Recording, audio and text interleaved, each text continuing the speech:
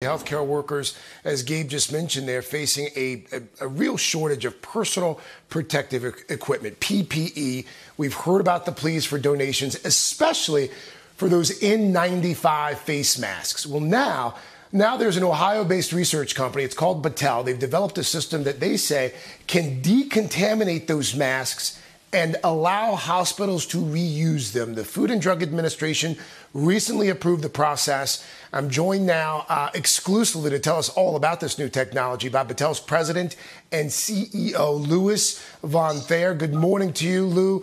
Thanks for being with us this morning. The critical care decontamination system, as you guys call it. In the simplest of terms, how does this thing work? Sure. Craig, thank you, and good morning. Thank you for having me today. First, I'd like to give a quick shout out to the team at Battelle. We've been on a war footing for the last couple months, and people are working around the clock. I couldn't be more proud of them. The company's mission is to advance science and technology for societal benefit, and we have the best chance now to do that and make a difference. So the system we've built basically takes the ISO containers, the trucks that you see going down the highway. We outfit them, put sensors inside, and we'll put racks of masks. We bring the mask in, we hook them up then to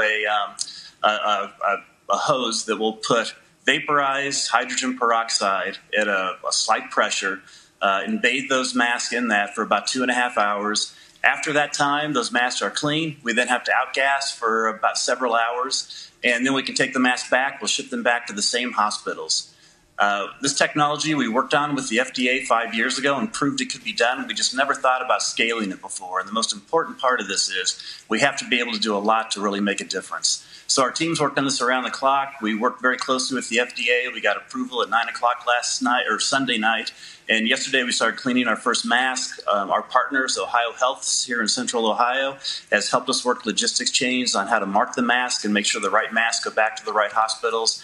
And we're in the process of starting to deploy systems around the country to make a difference. How many masks can you do in a day, Lou? So each one of these systems, a full system, can do up to 80,000 masks in a day. We do that. We can do 10,000 masks in one of those containers I just mentioned. We have 4 of those that tie to a system, and we run multiple shifts. We'll literally work this around the clock to meet the need of the nation.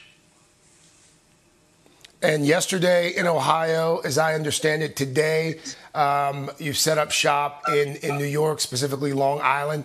Where else do you guys plan on deploying over the next few days? So over the next few days and weeks, we're going to try to put a second system in New York. We're looking for locations with the city health leaders to do that. We're looking at Boston, Chicago, and probably Washington, D.C. We are then going to be getting more parts over the coming weeks to be able to build more systems and deploy them as well. And this is personal for you, as I understand it as well. It certainly is. My daughter's a doctor in Atlanta, an anesthesiologist, and she's told me of the trade-offs they've had to make in the rationing of supplies. I've got a niece who is a nurse in Kansas, and we're working with the health officials here too. So for all of you on the front lines, everyone who's delivering our food, taking care of us, first responders, but especially those in our hospitals, if we can help make them a little bit more safe and get back to being able to use clean masks with each patient each day, I think we'll feel like we've done a small part to help fix this. 80,000 masks a day. Lou, the technology, it sounds amazing. Keep us posted. Again, Battelle President and CEO Louis Von Thaer. Louis, thank you.